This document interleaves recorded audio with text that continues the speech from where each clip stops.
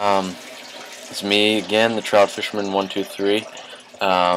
Down here in my basement right now, but I just had to show you guys. I went fishing yesterday with my friend Dan at the Spigot, and I got a pretty weird catch. We've been hearing reports that they threw in browns and stuff in there, so we went down and checked it out.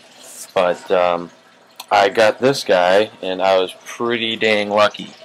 That right there, I got a nice tiger trout, and I honestly think it's a tiger trout because of the abbreviations on his back. I don't know if you can see that too well, but it's more or less it looks like a brook trout up on the top because they're more continuous stripes.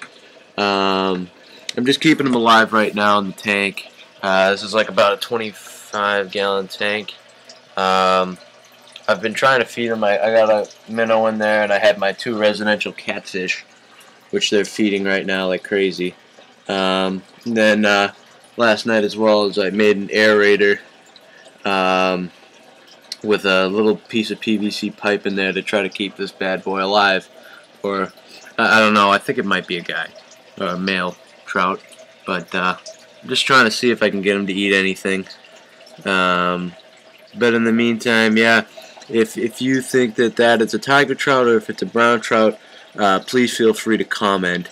And I think I did check the regulations. I think it is okay to have a trout as a pet in Massachusetts. I could be wrong about that, but I'm going to keep this guy and see how big I can probably get him. I'll be trying to get a bigger tank sometime soon. But again, just one last look at him. If you think that that's a tiger trout or a brown trout, please feel free to comment. Thanks for watching. If you like what you're seeing, I'll be posting other videos soon. It's been very busy lately, but tight lines, and thanks for watching.